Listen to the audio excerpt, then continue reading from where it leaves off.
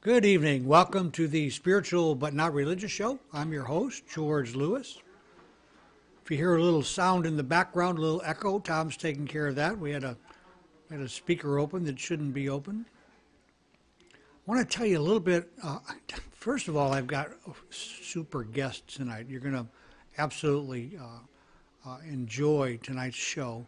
As a matter of fact, we've got so much to cover, I'm not planning on doing any kind of a introductory as far as the Spiritual Broadcasting Network or the Spiritual But Not Religious Show. My next week's guest is Marion Massey. Marion wrote a book called Dancing with God. You want to be sure and join us for that show. It's one you'll definitely enjoy.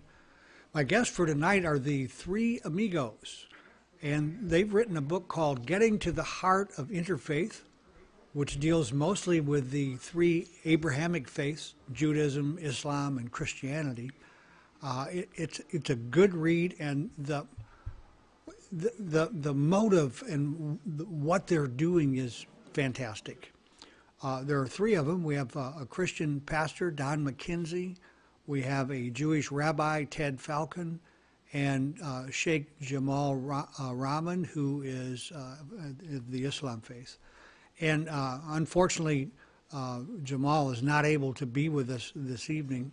And Pastor McKenzie will be in a photograph only. He's here in Florida, while the other two are still in Seattle. And he's not able to do his video. So we'll have Rabbi Ted Falcon on video. On Saturday of this week, this coming Saturday, at Unity Church down on Proctor Road, they are doing a workshop down there and a show.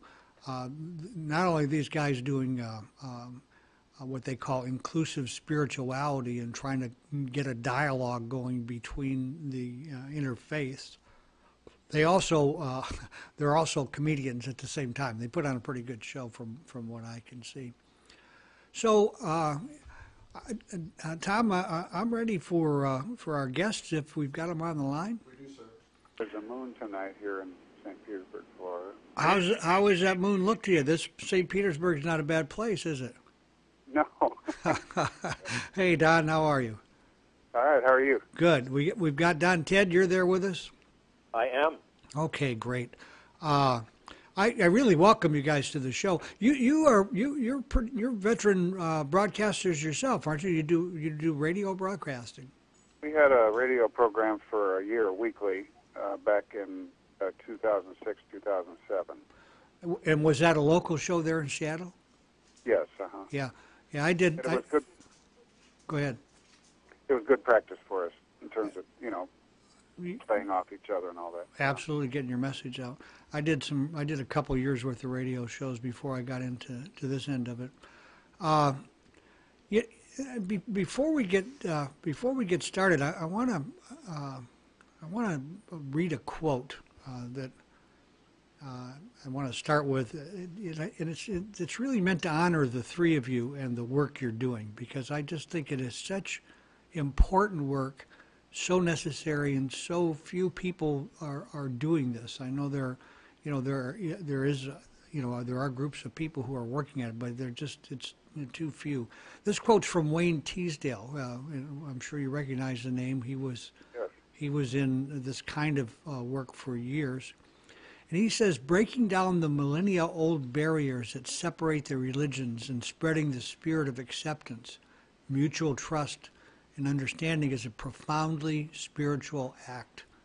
I believe that, and I thank you for your journey, and I definitely applaud you for it. Thank you. Absolutely. Listen, one of the things you suggest as a powerful tool in your journey is our stories. And I know that stories are so powerful that, large corporations are actually hiring people who are storytellers to come in and teach their people how to tell stories. Right. Because it's absolutely the best way to communicate. And I thought that would provide a really excellent entry point into tonight's conversation if maybe the two of you would share your story, and then we'll kind of go from there. And whoever would like to go first, seeing how we've got Seattle time going out there, would you like to go first? Go ahead, Ted. It's chronological order anyway. Okay. There we go. Okay, Ted, if you want to tell us your story, that would be great. Well, this is just an hour show, so Well, yeah, we're gonna have to have the. Normally takes 4 or 5 hours. Now we don't want to start at the womb, Ted. Actually, I was going to start a little before that. A little bit. Okay. One of the problems of the religion business is that if one winds up on a spiritual path, and in any religion there is an authentic or there are authentic spiritual paths. One then awakens to the reality that God is bigger than any particular path, and that in fact we are one. And I think my story in terms of interfaith began with that kind of awareness, that kind of realization, where it was no longer a case of one my path being better than any others, or any others being better than mine, but looking at how my path helped me and could help others engage in that kind of fuller awakening, coming to grips with the reality of oneness, which sometimes gets covered over by heavy institutional concerns. As I did that, it became clear that interfaith dialogue was an essential part of that journey, because that was a way that we could demonstrate that we in fact share a common universal. And when 9/11 happened, and I began working with Jamal, who is not able to join us tonight, and with Don, it sparked a lifelong interest and a life commitment in an extremely real way, so that it's come to be for us what we had never anticipated, and namely, it's come to be a ministry.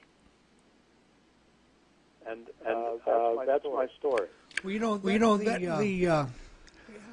my experience is fairly close to what I hear you talking about. Is at some point you have to, you're on this spiritual path. You start to realize just how broad it is and how inclusive it should be, but it's not. So right.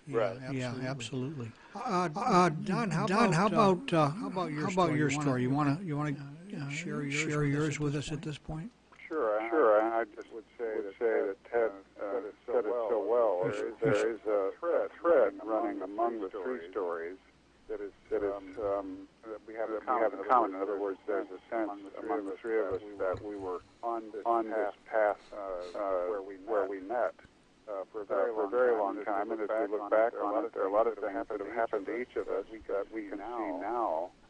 We're helping to prepare us for this moment. I grew up in a house of Presbyterian parents who were very open to the new. My father was a conscientious objector during World War II, which was not a popular thing. And I remember times as a child hearing my parents say, maybe we should be Quakers, or a member of a self-named church rather than Presbyterian.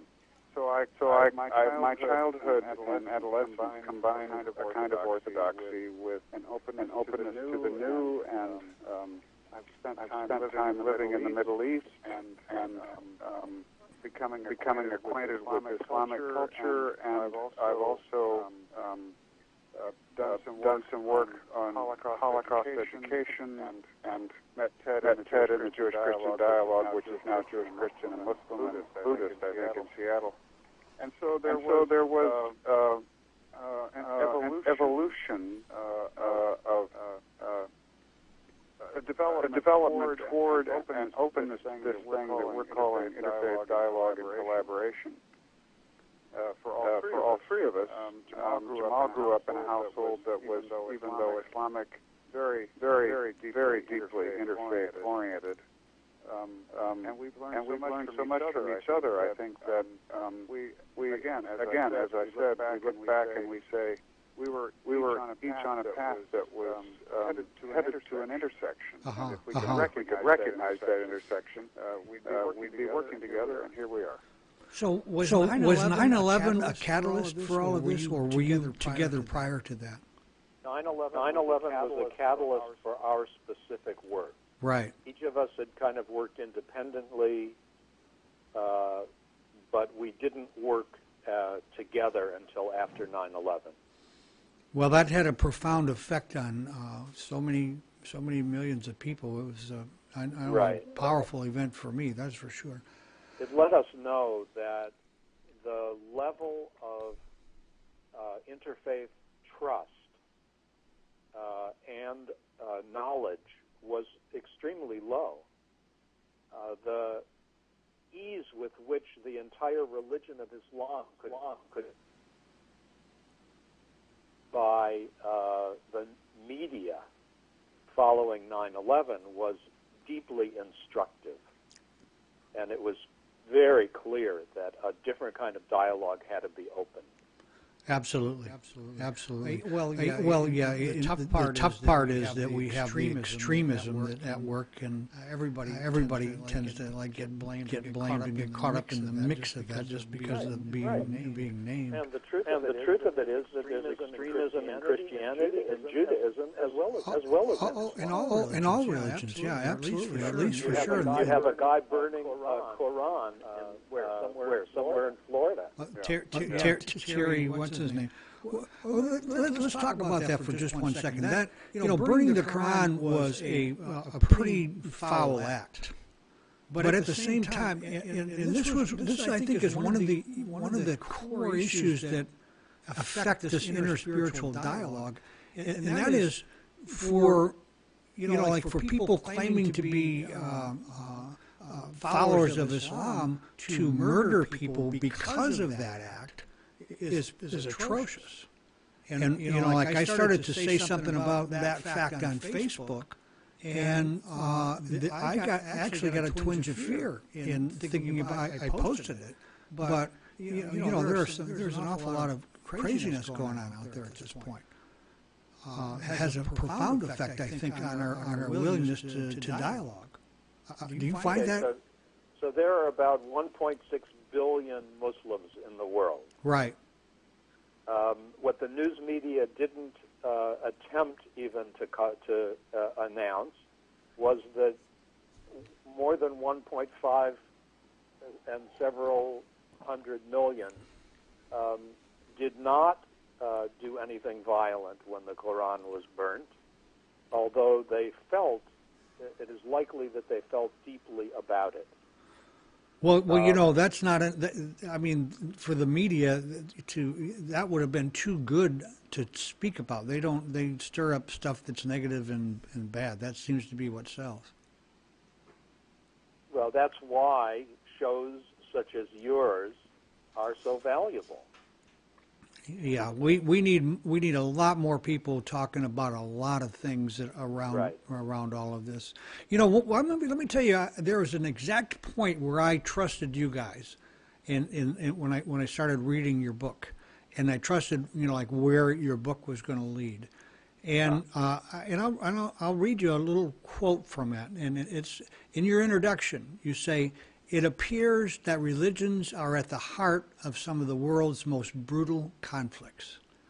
That's a powerful statement, and it's absolutely true. However, I've made similar statements to people in various religions, and they are affronted and offended by that whole idea. Right.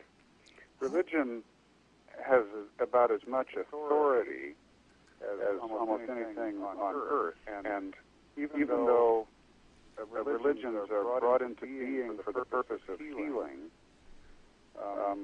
they quickly begin to lose that substance, or at least are vulnerable to losing it, and instead can be used, that authority can be used to justify violence and hatred and all kinds of terrible things that and the consequences of that are we're experiencing that right now. Absolutely. And so one of the purposes of our work is to uncover that reality and help everyone to see how important it is to continually monitor whether or not our religious institutions are fulfilling their purposes. I mean, every institution has to take care of itself. Absolutely. Otherwise, it would die, and that is important. But often institutions end up doing only that, or so much of that the substance, the real substance, the reason why they came into being, gets lost, and they wake up. If they do wake up, and they realize they've been emptied, and so there's an opportunity here to think more carefully about how our institutions are fulfilling their purposes. And if they're not, how they can be called back, because the history of religion in the world is a history, as Ted said, of waking up and of going to sleep and being awakened again, often by someone we would call a prophet, who recognizes that all is not well and starts to say things that helps people to say, oh, yeah, something's wrong here. We need to get back on track. Right after they start saying that right after he makes them angry. Yeah, that's right.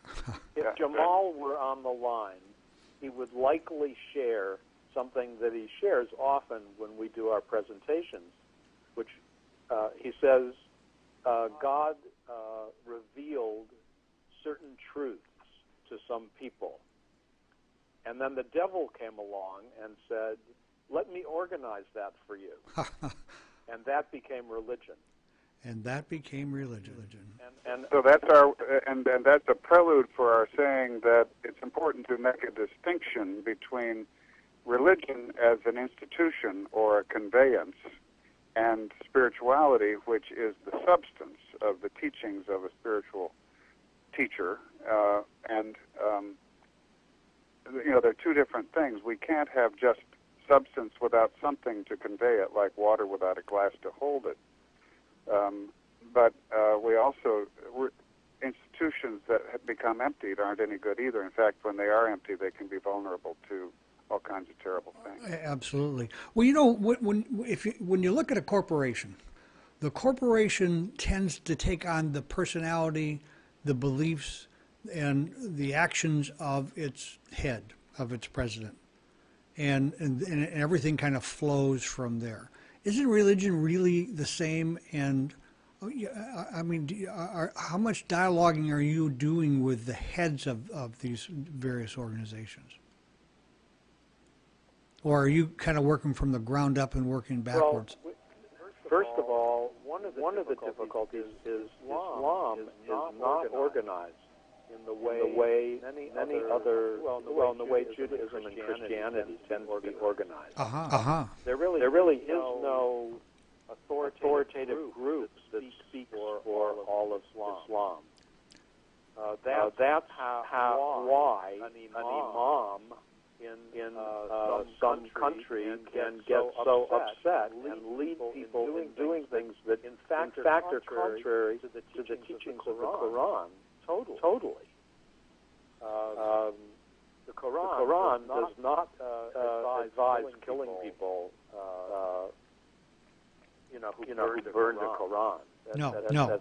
But does it not say something to the effect, and I can't quote it, but that infidels need to be killed?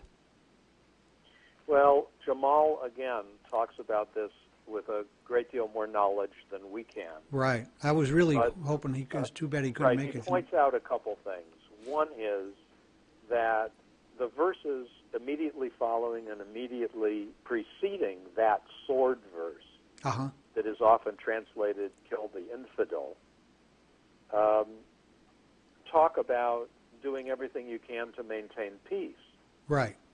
And when he looks at kill the infidel, he sees it much more as pointing to an inner struggle, where there are parts of ourselves which go to sleep and get so caught up in ego that we forget the greater being of which we are a part.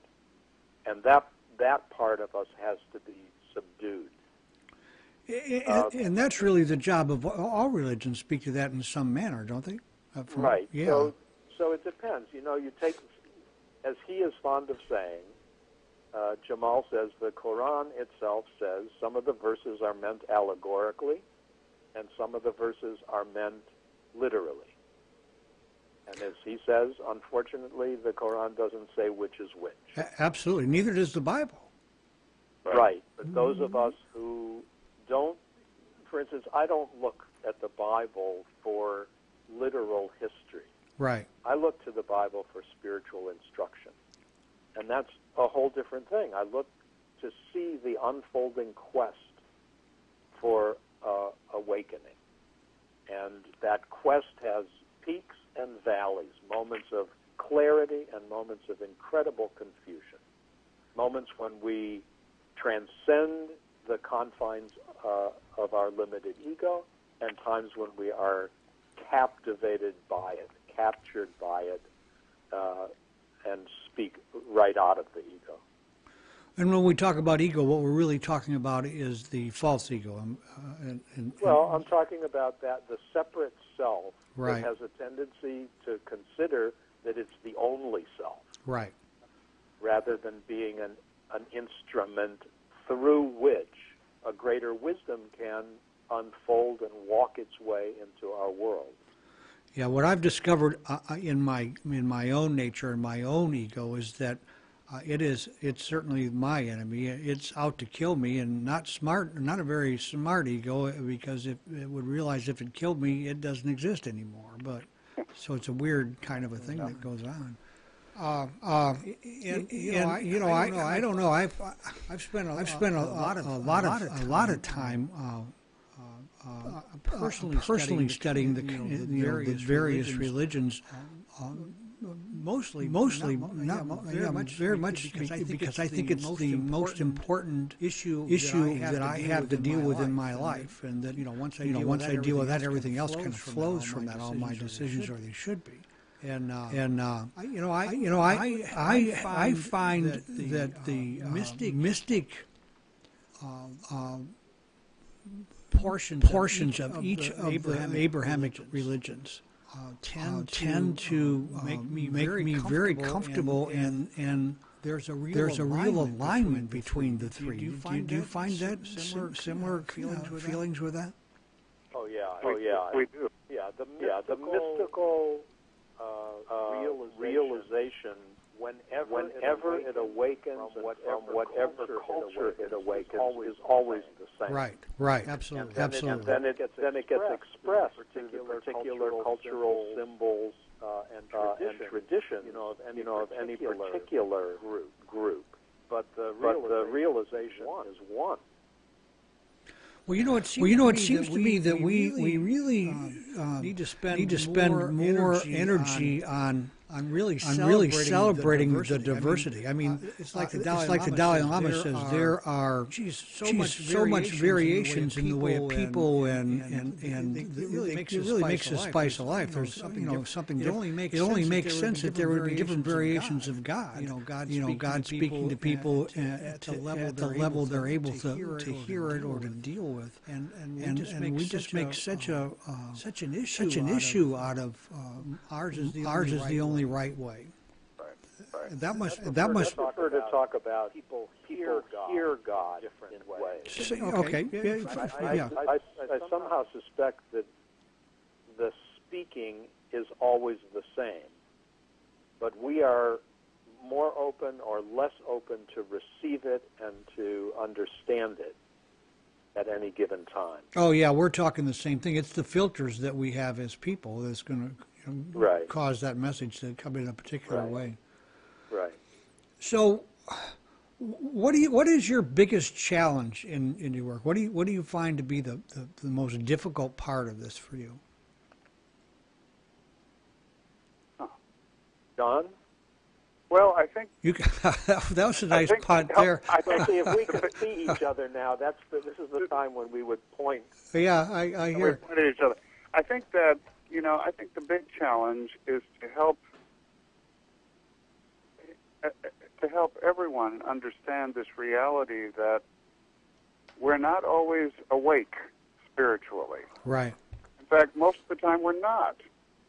And so we look at these practices and verses from our traditions, and we take them literally without really understanding the stunning metaphoric potential, as Ted said, the way we can be instructed in our spiritual growth by stories and verses of our traditions and so forth. And so I think this is, the big challenge always for any kind of religious leadership throughout history is try to help all of us understand that we need to wake up, and we need to do things that help us be awake, namely the things that are called spiritual practices, reading Scripture, praying, meditating, journaling, all the kinds of things that contribute to sharpening our spirituality rather than putting us to sleep. One of the purposes of Shabbat or Sabbath is to give us the space and the time to do that. And in urban America these days, there isn't that much time. Boy, that's for sure. Precious little of it. One of the things that is kind of it seems like a double-edged sword where some of this kind of goes awry, and that is, you go back to the printing press and Gutenberg and all that seemed to be really beneficial as far as spreading the gospel or spreading whatever religion we're talking about, but through the ages, the way all of this has passed has been from one person sharing with another, mentoring another person and teaching them and making sure that they get it. Something happens and gets lost when it gets up from the pulpit and we start talking to the multitude, and it goes on a TV show. And I think it goes back that what you were talking about with the filters. We whatever we hear, we can use it in various ways. And I think some of the heart of real spirituality gets lost in that, unfortunately. No, it's interesting. Yeah, I think certainly part of church history prior to the Reformation flowed from the idea that if regular people read the biblical text, they would become very confused. Oh, it's crazy making. So you needed the priest to tell you what it said and what it meant and how it was to be observed. The Protestant Reformation really came to say, wait a minute, the people have consciousness. We need to read the thing. We need to find out for ourselves, and we can find out for ourselves. And that was a revolution. Oh, absolutely. However, the ways in which institutionally it got handled wound up, in many cases, reflecting that which they had rebelled against. Right. Where again, it's the person in the pulpit telling you what it says. Well, for example, Martin Luther, of course, was angry that the Catholic Church, Roman Catholic Church, was selling indulgences and using the money to build St. Peter's in Rome. And that was the moment when he wrote the 95 Theses and posted them on the wood castle door. Posted. That's a nice word for what he did with it. It was posted. Yeah. And the recurring theme in that document is Christians must be taught. Il docende sunt Christiani, and so a lot of his energy had to do with if we knew better, that is as spiritual people, if we knew better, we wouldn't be doing things like buying indulgences. Instead, we'd be more awake and so forth like that. But the irony, maybe even the tragic irony of all that is that the consequence of the Protestant Reformation wasn't a wider spread adult education in the sense of the early church, when the knowledge of the faith was really more shared than it is today. The consequence was public education, which was a good thing. But the clergy held on to the knowledge of the faith. And I would say even today we're not at a place, at least in my experience, where children, adolescents, and adults know enough in the sense of sheer religious literacy. know as much as they should. And if they did, we would not be in some of the situations that we're in today. I think that's absolute, no question. Which brings me to one of the questions I was going to ask you. Don't you think that what you're doing, this kind of work, ought to be taught in schools? Because it's not going to happen in the homes. It's interesting. We've met with some superintendent of school system. I think the most recent was in Hartford, Connecticut, talking about programs of religious literacy in public education. We believe that it should be there, and it's a sensitive issue because it's not about teaching people to be any religion, but it's about raising the level of literacy so that people understand what the religions are about. Right. Well, we find that in colleges, and they seem to do it pretty effectively. Of course, it doesn't get to everybody, but right. Through comparative religion, and it just seems to me that a comparative religion and also include the evolutionary ideas, and then once everybody's educated, they can make a choice for themselves where they want to go. But I think what we're really up against here, the biggest problem is misuse of power.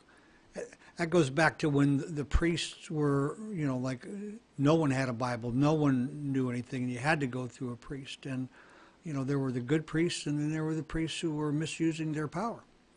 And so our human nature kind of gets underway, gets underfoot here, and causes us all kinds of grief. But oftentimes, what appears to be a proclamation of religion is really coming from a power place yes. or an economic place, and it's disguised as religion. Yes. Well, I'm sorry, I didn't mean to interrupt you. I was just going to add a footnote to what Ted said, that the need for power and money is at least in part due to the need to be assured that our own worth is adequate. And, that is underneath so much of what we're facing. That's a huge Even though religion teaches that we all have equal value, we don't value people that way. We value people in terms of money and achievement and, where they live and even what race and ethnicity and so forth. And so that has to be addressed. Well, and that's an age-old problem. You go back to the story of Jesus, and some were complaining about the robes that he had being too expensive, and I'm not sure. I'm not even sure how we ever get that straightened out. Some of these problems go so deep it can almost make you feel pretty impotent, and as though we're not going to be able to overcome this. However, everything that I do is about transformation and promoting the whole idea of transformation, and that's what I see you guys doing. You're really right in the trenches in this in promoting this transformation. We felt that. Go ahead, Don. No, well, I was going to say certainly the question of is there any hope is one of the major questions we get. Go ahead, Ted. 9/11 brought out a lot of spokespersons speaking against the Abrahamic religions. Yes. And maintaining that until we got beyond them, it would be impossible to have peace in our world. And it's our point of view that okay, some people don't want to engage in those. That's their right, and there certainly are other paths. But that kind of thinking negates the spiritual richness of the Abrahamic traditions. So I think part of our journey has to do with reclaiming what we see as the core teachings, the essence, the spiritual essence of Judaism, Christianity, and Islam, and utilizing the core teachings to evaluate other teachings, other practices, and other texts of each of our traditions.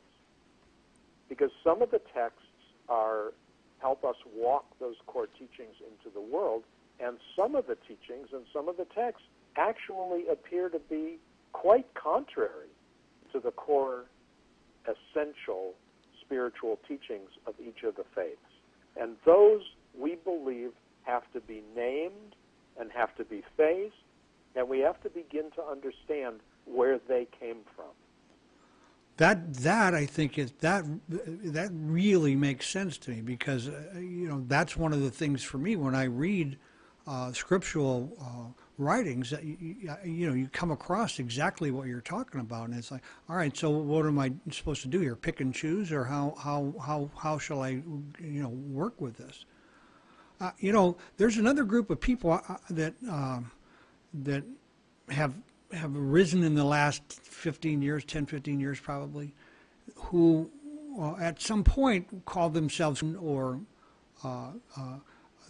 Jewish, and I'm not sure as far as Islam is concerned, but who now declare themselves as spiritual but not religious.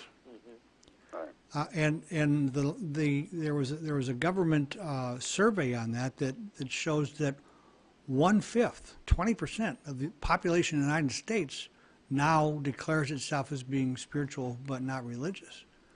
And do you address that group at all, or are you strictly speaking to the? I know your point is not proselytization, which is pretty neat.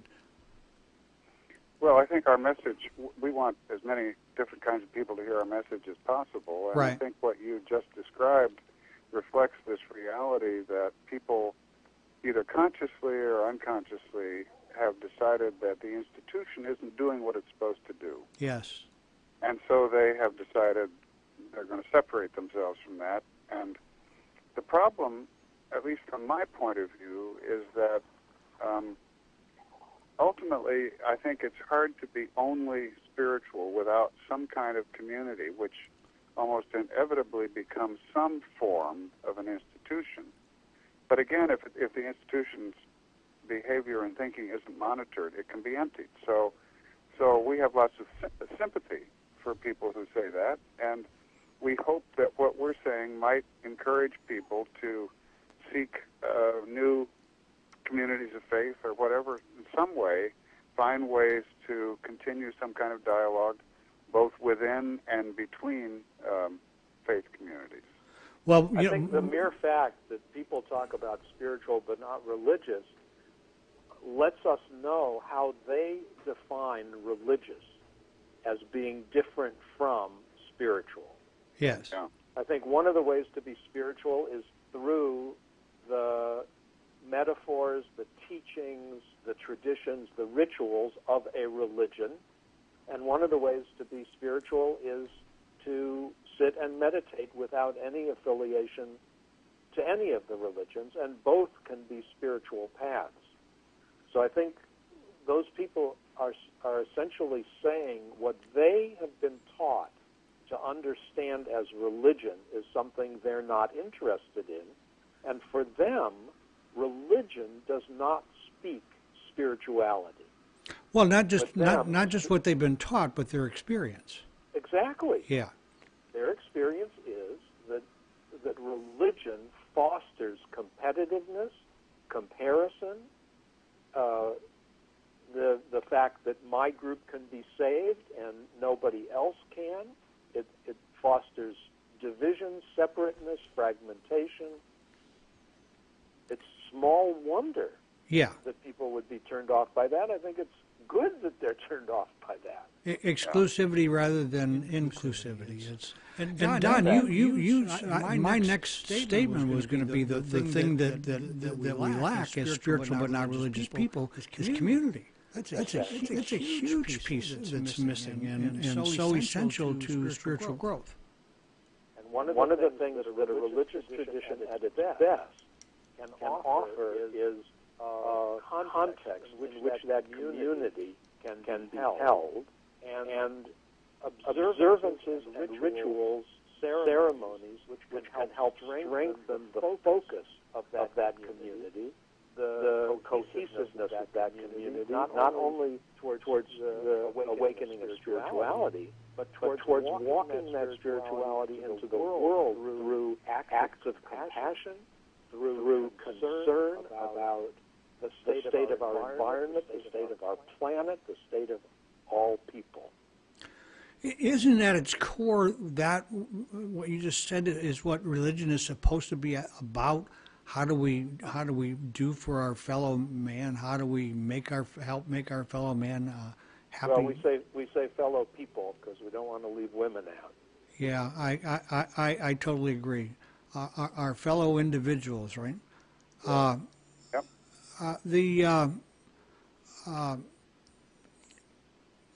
How do we? There's some things that are hard to negotiate.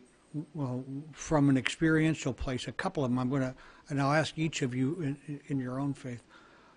One of the things that, when I talk with people about the Christian religion, one of the things that is very abrasive to them is, this heavy proselytizing. Now, you're Presbyterian, is that right, Don? No, I'm United Church of Christ. I actually grew up as a Presbyterian, but I'm United Church of Christ. Okay, and in Presbyterianism, the proselytizing is pretty low key, from my experience with it. Yes, that's right. But how do you deal with that? I mean, that's pretty valid from an experience. Well, I think what you're saying is the general sense that many Christian people feel that the real answer to the way to peace is that everybody should be Christian. Right. And not just any kind of Christian, but the true Christian. In other words, we should all be the same. Right. And that is one of the biggest sources of violence and hatred that the world has ever known. Yes. And is totally inconsistent, in my judgment, with the teachings of Jesus. Right. And so, as Ted was saying, we've identified core teachings from each of our traditions, and also identified things that are consistent with those core teachings and things that aren't. And one of the things that is not consistent with core teaching in Christianity is the idea that Christianity is the only way. Right. Even though the Church has taught that. The Latin is, I can't think of it now, but it means there's no salvation outside the Church. And the odd thing is the Latin actually means there's no salvation outside that which is not actually where there is no outside. And so it's a complete contradiction. And Christianity is one of the ways to the place where we're headed. Judaism is one of the ways. And Islam is one of the ways. Hinduism, Buddhism, even atheism and agnosticism are ways that give meaning and purpose to people's lives. Absolutely. And as long as the common good is honored, all kinds of things are possible. Right. All kinds of good things are possible. So how often do you get that as a resistance from people? When you're talking with people, do they share with you the what they find to be problematic? What we often do, what we often do is kind of open that category of conversation, and then have people break into groups so that they can talk to each other. Because if we're talking to a large group, it's very difficult to have one-on-one conversations with the audience. Right. We do have, one of the things we like most about the times we go speaking is the Q&A sessions, because it's during the Q&A sessions that we really can respond to what's on people's minds. Right. And we inevitably get questions like, how do you talk to somebody who believes theirs is the only way? I just recently lost, I think it's, the relationship is coming back, a good friend who, went over the deep end with that whole idea that, like, this is the only way and I need to convert you, and, it just became intolerable. I couldn't be around him at all. And so it's unfortunate, but it's just all part of the thing. I think what I would like to talk about is how at this point is how do you see all of the individual churches, as all three religions, obligation to deal with extremism? And I know we hear, well, there's not enough people from the Islamic faith who are speaking out against extremism, but yet I know that's not true. There are, and I'm sure they're speaking from in their own pulpits. But the problem is it really doesn't get disseminated to where everybody is aware that's going on. So the question is how to get it disseminated. Yes. After 9/11, every major Islamic group in this country and even across the world voiced their condemnation of that act. Right.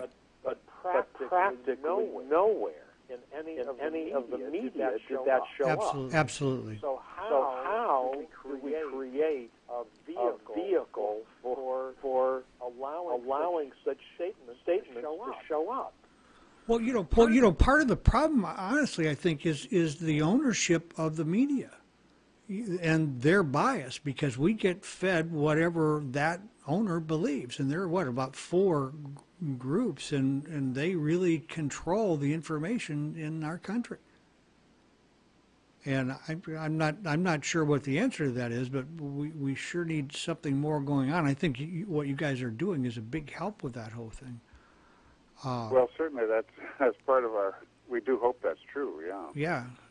Our aim is to get our message out, and any way we can do that, we try to do it. So we've got about I don't know about 12, 13 minutes left, and we could. I got a whole list of things I'd like to talk with you about, but you've got about seven discussion questions in the back of your book, and if you were to choose from one or two of them to talk about, which do you find the most powerful and the one that gets discussed the most? Which one? Did you see the question that said, "Where are you speaking next?" You know what? I missed that one, but I understand exactly what you're saying. Yeah. And that kind of falls under the heading, "There's always more," huh? Yeah. Well, just to say that we're going to be in Sarasota this coming weekend. Yeah, as a matter of fact, we definitely will. I announced that at the beginning also. Okay. So yeah, absolutely. Unity Church. We were on hold then, so we didn't know. That's exactly right. Unity Church on Proctor on Saturday the 16th. What time is your first one? 10 o'clock? 10:30, I think. 10:30, and then you have a second one in the evening. Yes, I think that's at 7. And they're basically different, correct? They are. Yeah, the morning program is more of a workshop format, where we will talk a little bit about what we've been up to and allow people an experience of getting into that kind of dialogue themselves. And then the evening will be more of a presentation, but it will have a Q&A period. So do you two have some kind of a Larry, Moe, and Curly skit that would work on our show, or is that only going to happen on the stage? It's hard to do it when we're not together. Yeah, that's I thought about that being a problem, and that's Right. and that's part of I think a big part of your message is that you're able to bring it down to a humorous level and get people laughing. Right. What we talk about is serious, but we are not solemn people. Not at all. Not from what I. Right. So we like to have a good time. We like to invite people to have a good time. In Jewish tradition, it says there are 2 ways the soul opens most fully. One is through laughter, and one is through tears. And if I have my choice, I'll take laughter. Well, you know what? At this age in my life, it's like they talk about we learn from pain, and that's often the thing that catapults us spiritually. But in line with what you're saying, I found that joy is just as much of a motivator, at least in my life. Right. But all that said, in the back of our book, there are questions that go with every chapter. Yes. So when you say the 7 questions, I don't know which chapter. Well, there's one that I'd like to focus on for a moment here that I think is right. in people's mind, and all of them are powerful conversations. But let's talk a bit about your perspectives on Israel and Palestine. Don, I think you spent time there. I don't know. Have both of you been there? Oh yeah.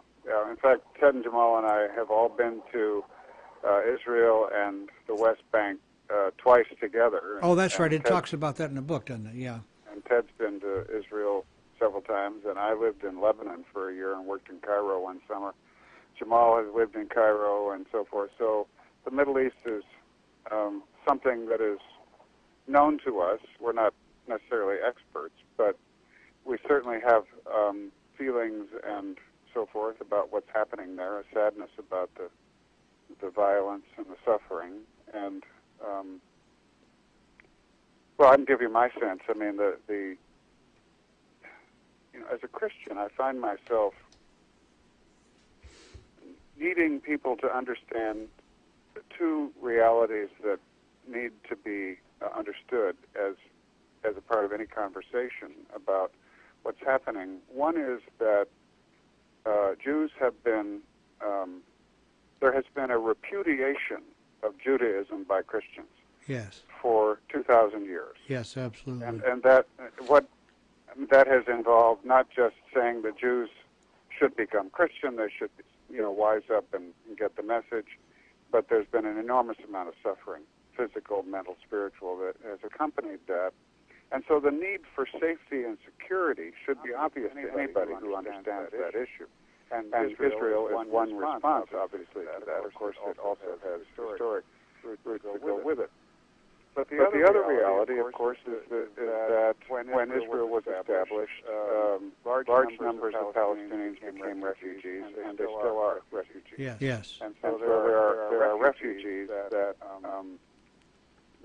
need to be that issue needs to be taken into consideration too. And each side needs to understand the other, but there wouldn't we wouldn't have the need for safety and security for Jewish people at the level we have it now if we hadn't had what Christian people have done to them. Yes. And I think we need to understand that. I don't say that to make Christian people feel guilty, but just to recognize it as a fact that needs to be faced in the sense that naming the truth is the first step toward healing. We're all for full access to all human civil rights, everybody there. Right. But Ted, I'll let you take over. Well, we are in agreement about many things. Our focus and our stance comes from different places of experience.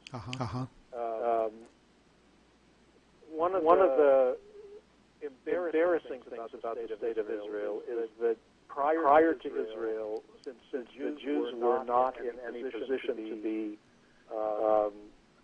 powerful heads of governments, it was easy for us to criticize the unethical acts, when governments get carried away with their own power. And now that there is the reality of Israel, some of the very things that we criticize in others, we are doing ourselves.